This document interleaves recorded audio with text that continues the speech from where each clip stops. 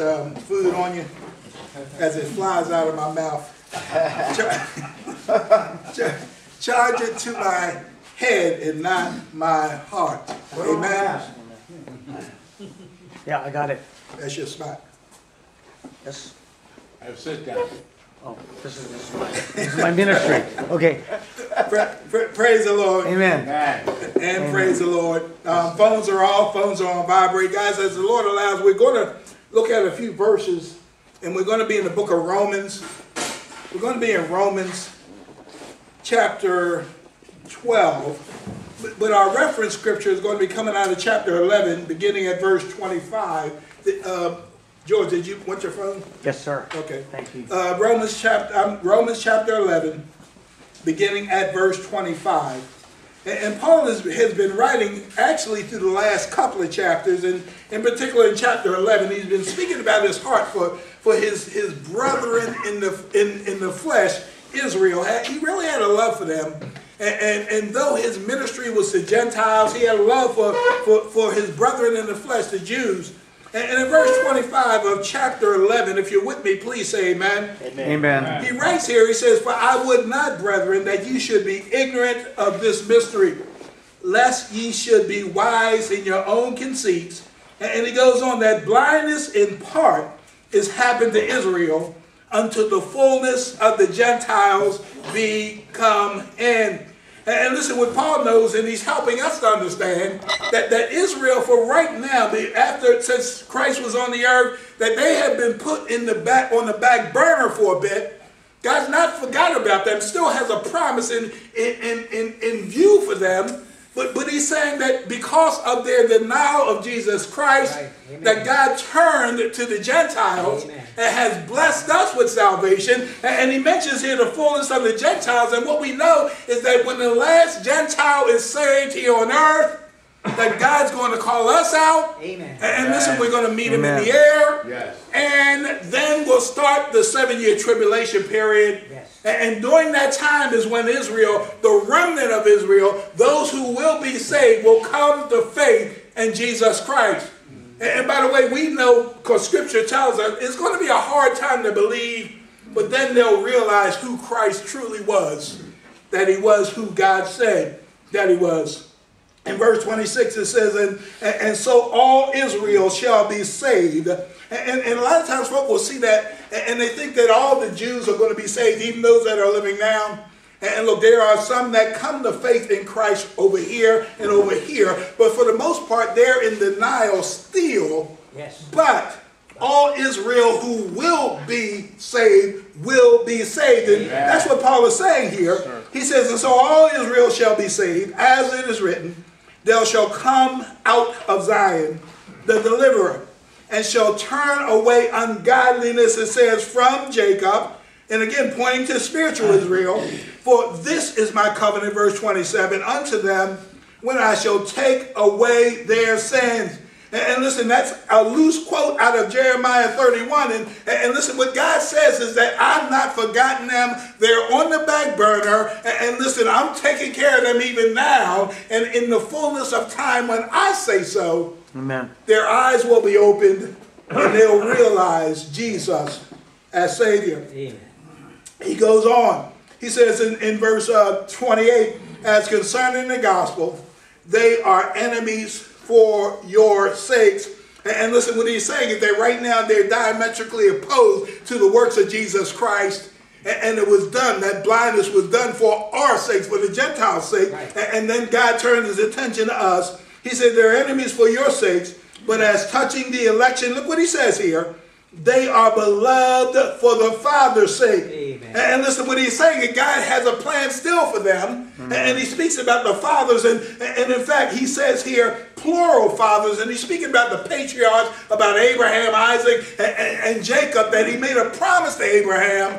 And guys, he's going to fulfill that promise in the fullness of time that God says so.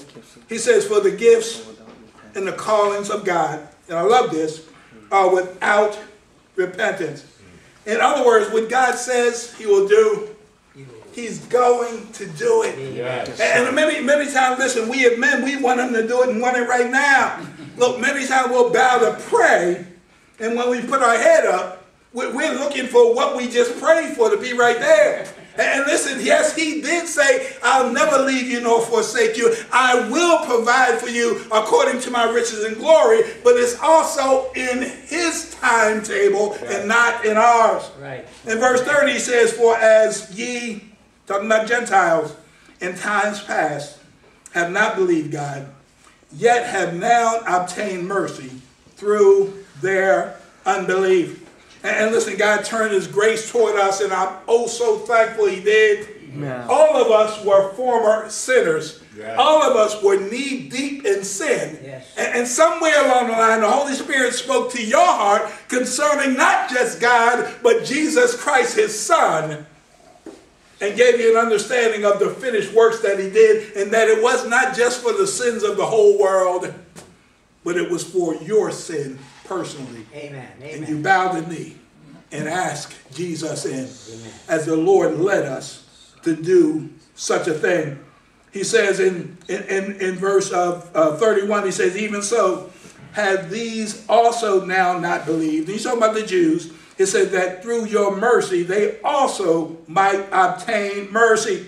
And look, he's saying the tables are a wee bit turned, that right now we are God's people in regard to his son and the finished works and in salvation. But there's going to come a time when they too will come to faith in God. He's not forgotten them.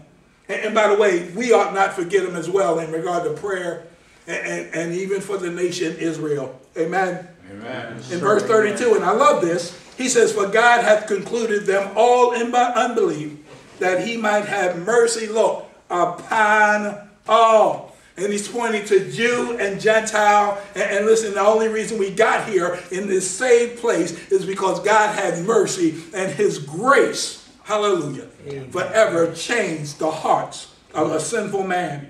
He goes on in verse 33, he says, oh, the depth of the riches, both of the wisdom and knowledge of God, how, look, unsearchable are his judgments, and his ways past finding out. And listen, I love this, man. I got saved when I was 36 years old.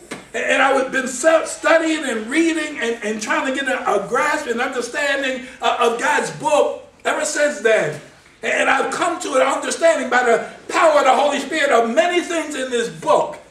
But what Paul is saying is that, guys, when you think you got a handle on it, it's even deeper than that. Right. Amen. And listen, there's not enough time in life for me to get a handle on it. And the only time I'm going to understand it all is when I get to heaven. And even then, it will take eternity for me to grasp who Jesus Christ truly is. Wow. Yes. And what he has done for me personally. Amen. Man, on my way to hell. And he snatched me out. Yes. Amen. Praise God. Smoke still on my clothes. And hallelujah. And listen, Yep. I got the call he had on my life and was bucking and kicking because I was too happy doing my own thing. But ultimately, his will was done. Yes. And he blessed me. Hallelujah. Amen. With salvation. Amen. He goes on in verse 34. For who had known the mind of the Lord, or who had been his counselor? And listen, we already know no one has. And in fact, he said something similar to Job and had to read him the riot act in regard to who he was. He asked Job, where were you when I hung the stars? And where were you when I did this or did that? Guys, he is so deep, hallelujah, and so awesome and so expansive that we'll never get the whole gist of just who he is. Right. Amen. And that's why it ticks me off sometimes when I hear somebody say, well, you know, I knew the man upstairs. Well, you must be talking about in the top of your house, because you can't be talking about our God or the big kahuna in the sky. And look, you must be talking about some bird flying around, because that's not my God. Amen. Amen. Yes, sir. And we're to reverence him and treat him as such, as our all. And all. Verse 35 says, who had first given to him, and it should be recompensed unto him again. Again, no one. For of him, and through him, and to him are all things, Paul says, to whom be glory forever. Amen. Amen. Amen. And by the way, in the Greek or the Hebrew or Aramaic, all things still mean all things. And guys, I read verses like that and it helps me to realize that as much as my ego was all big and boisterous prior to salvation, I've come to the realization, and I pray you have as well, that it ain't about me anymore. Right. That it's all about God through his son Jesus Christ. And listen, he just allowed me, he made me privy to some of his goodness and some of his greatness and even some of his truth, but it's not about me and it's not about us, but it's all about our Savior. Yes, sir. Amen. Amen. Guys, please be prayerful with me as I preach around the subject, doing ministry God's way. And Father, as we dive deeper into the 12th chapter of this book, I pray in the name of Jesus Christ that you'll hide me, your speaker of the day, behind the cross of Jesus Christ. And Lord, allow these words to be words that you have handpicked for this congregation. And Lord, as they leave my mouth, Lord, first make me first partaker, allow it to trickle into my heart. And then, Lord, allow it to find the heart and the place of each and every one here so that you can grow us and bless us and minister to us as only you can. As we pray in Jesus' name and for his name's sake. Amen. Amen. And amen. Paul continues in chapter 12 in verse 1. And he says, I beseech you therefore. And a couple of interesting words. He says in the King James, beseech. And listen, he's saying, I'm strongly urging you. And he also said, therefore, and rule of biblical thumb, at least with me, is when I see the word therefore, I need to know what is therefore. And in essence, he's saying with everything we saw in chapter 11 and even beyond, he said all that. And because of that, he goes on, I beseech you therefore, verse 1, brethren, by the mercies of God, that ye present your bodies a living sacrifice. And we'll pause there for a second. We know during the time of the Old Testament, we know that during the time of the sacrifices, they would present what? An animal, but he was dead. But what he is saying, that we who are alive evermore and forever in Christ, that we are to present our bodies, this thing that we walk around in, this thing we take care of it, that we present it to God. And he goes on, Amen. present our bodies, a living sacrifice, holy. And listen, the only way we can be holy is that we need to be in Christ, period. Amen. Acceptable unto God. And then he has the audacity to say, which is your reasonable service. Amen. And look, I read that as that's the least that we can do. And then I wake up in the morning, look, sometimes like today, I'll have an agenda for tomorrow and the day after that. I've already written down, I got to meet with this one. I got to talk over here. I got to go to the doctor or whatever I got to do.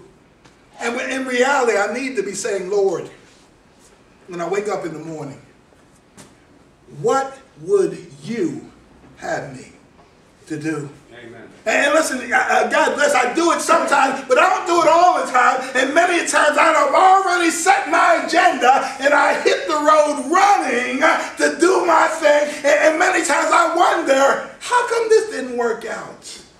Or how come that didn't work out like I thought it should? And the question is that what God would have for me on that day? Man, we need to keep loose accounts with the things that we do. And ultimately, when I put my agenda together, at the end of it, it needs to be, but Lord, ultimately, your will be done. Yes, sir. And not mine. And if in the midst of me doing what I'm doing, God wants to change something. Maybe he wants me to call somebody. Maybe he wants me to pray for somebody. Maybe he wants me to go another route or go somewhere else. Maybe he's got a message for someone, but because I hadn't talked to him, I hadn't presented my body and my agenda to him, I missed it. About a year or so ago, we were doing 3 services on Sunday. Was doing one at 10:30, was doing one at 1 p.m., and was doing one at 7 p.m.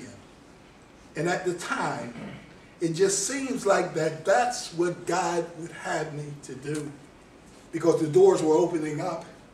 But much of that work, I never actually submitted to him and got the okay from him.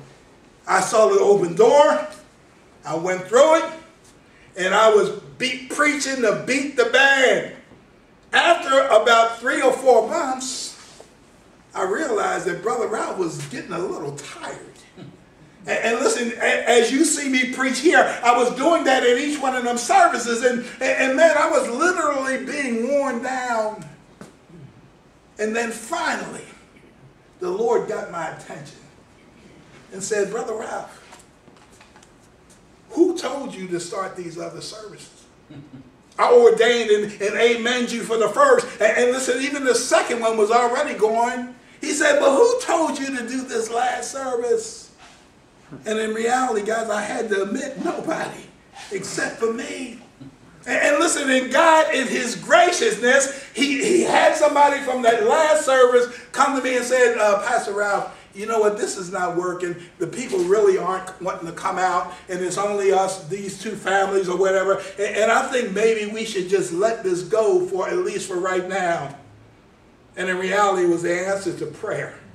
Because I don't know if I could have did 1 more week. And literally, God showed mercy. Amen. And allowed his grace to get me off the hook in that regard. And listen, it happens to me, it happens to you, it happens to all of us.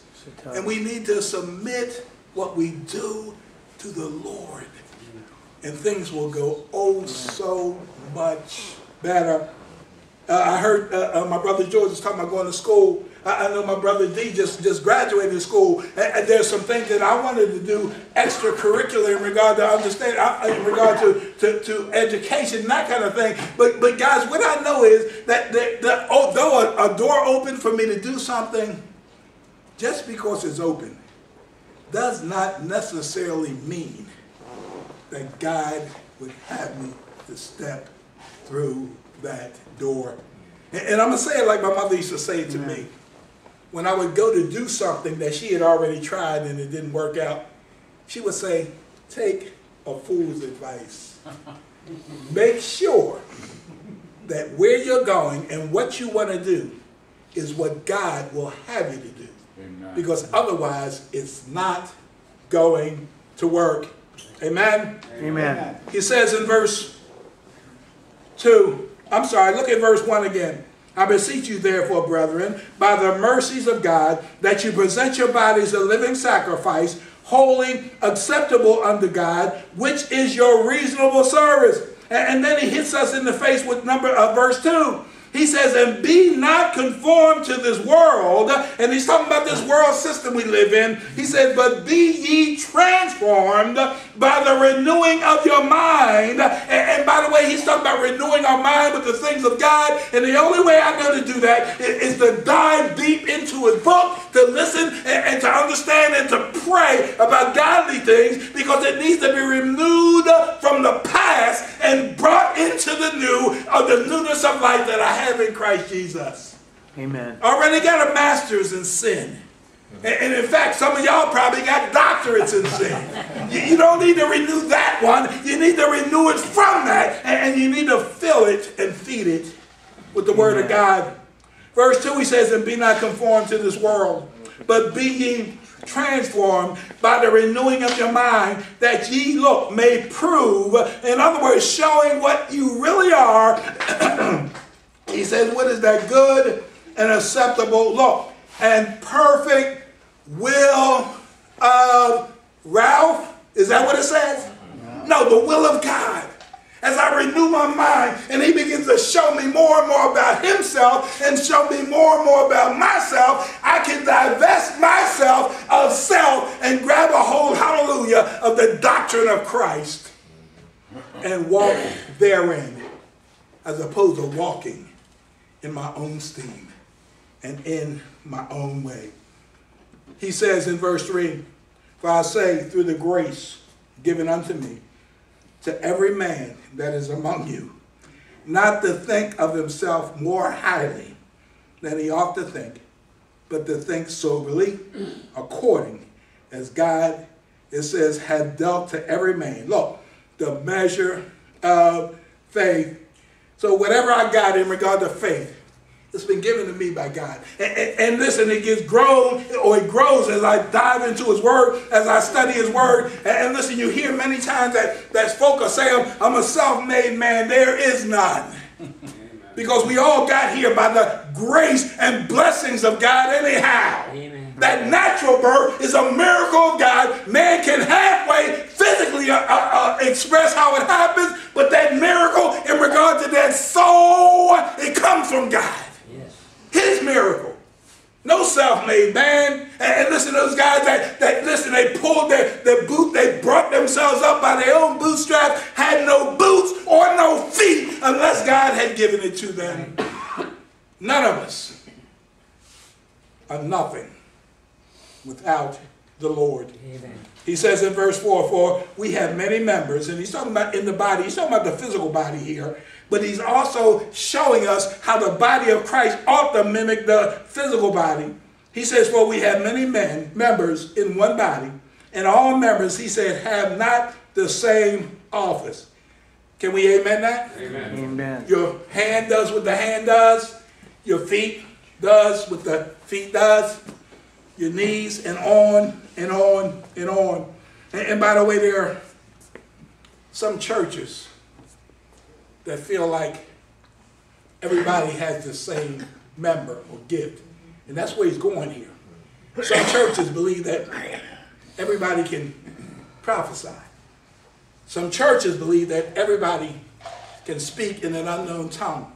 And listen, many times they will do that, and they all do it at the same time. But if the body of the physical body, if we all do the same thing, we'll all be hopping around on one leg, and it would be a sight.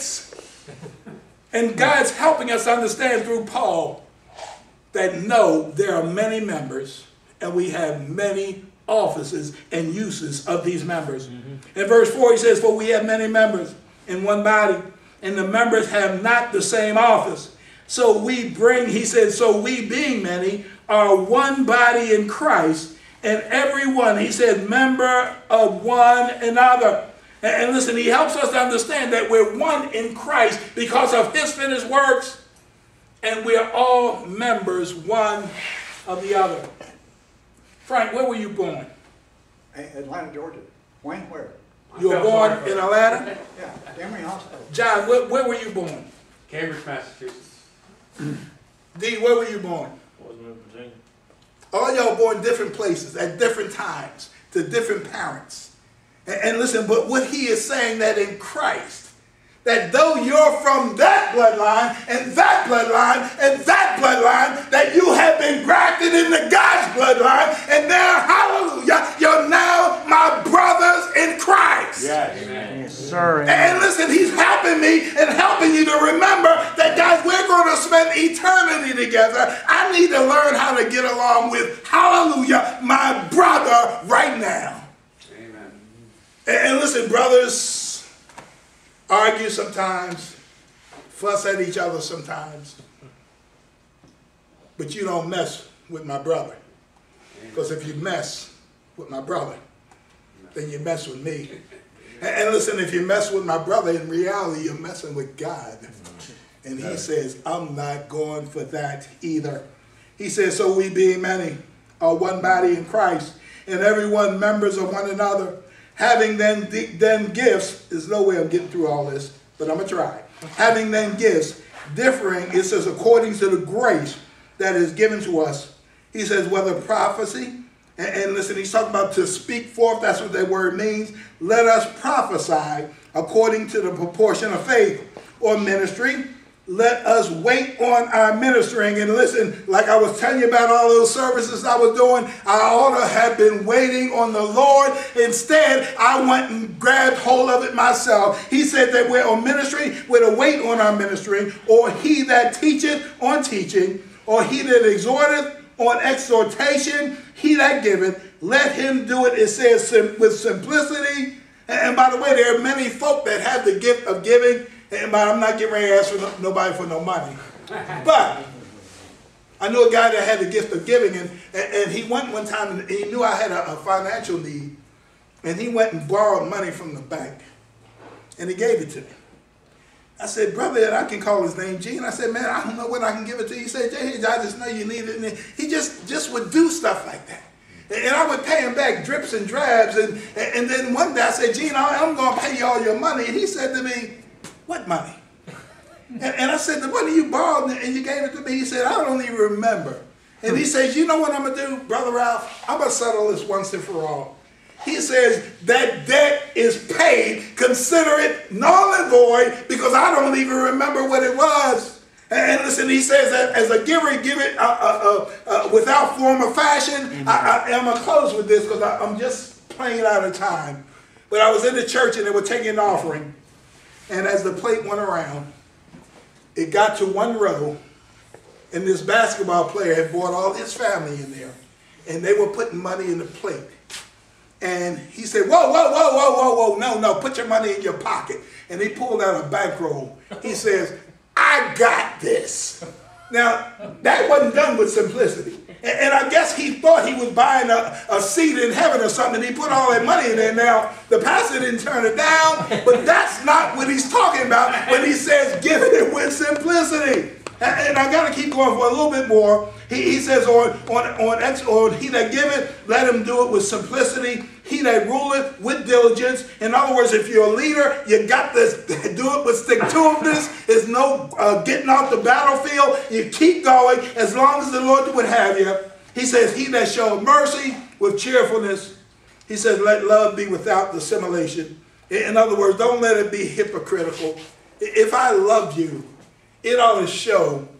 And listen, even when I say it, and then you leave, and I get behind your back and I say, I can't stand him. He's saying if you love, you're supposed to love with God's love, and it ought to be real. And not just heard, but shown and felt. He says, let love be without dissimulation, abhor that which is evil, cleave, he's talking about stick to that which is good, be kindly affectionate one to another with brotherly love, in honor, preferring one another. And listen, this brotherly love, he's talking about that phileo love, the Greek word that the city of Philadelphia gets, the city of brotherly love, they get their name from. He said that it ought to be real. And he ends verse 10, he says that we ought to be preferring one another. In other words, guys, as Christians, as believers, believe it or not, as ugly as you guys are, when we could not get together to meet, man, I missed you dudes. I really did. And listen, and now we're back together, we're getting stronger, and more coming. I actually missed you. And listen, he's saying preferring one another, not so much because we all come here, but because we're all believers and of like mind and serve the same Lord. And hallelujah, like I fellowship with you here at Men in Motion, I can't wait to fellowship with you in heaven. And I know one day that's going to come to pass. Amen. Amen. So just in case the Lord decides to take me home when I leave here, I want all of you to know I truly love you. Amen. And I'm not going to say something else when we get out of here. I do. And listen, I'm going to close with that because we're just out of time. I'm just out of time. But before or after I close in prayer, whoever is sitting at your table, and if it's really in your heart, let them know that you really love them. Amen. From your heart. Yes. Now, you might not like them. But let them know that in Christ you have a love for them. Yes. Because he has loved you, that you can love them. Amen. And they can love you back. Amen. Amen. And Father, we just thank you for the time that you allowed here at this place called Men in Motion with all these guys. And Father God, had to cut the sermon short, but guess what? You knew all about it and even knew I was going to speak when I did not. But Lord, you worked it out, and I thank you for that. And Father, as you have given me love, and because you first loved me, I love you as well. And Lord, you've given me the ability to love all these guys in this room. And Lord, they love me back. I know they do. And I pray, Lord, that it not just be lip service, but Lord, that it's heart service. as we're out and about.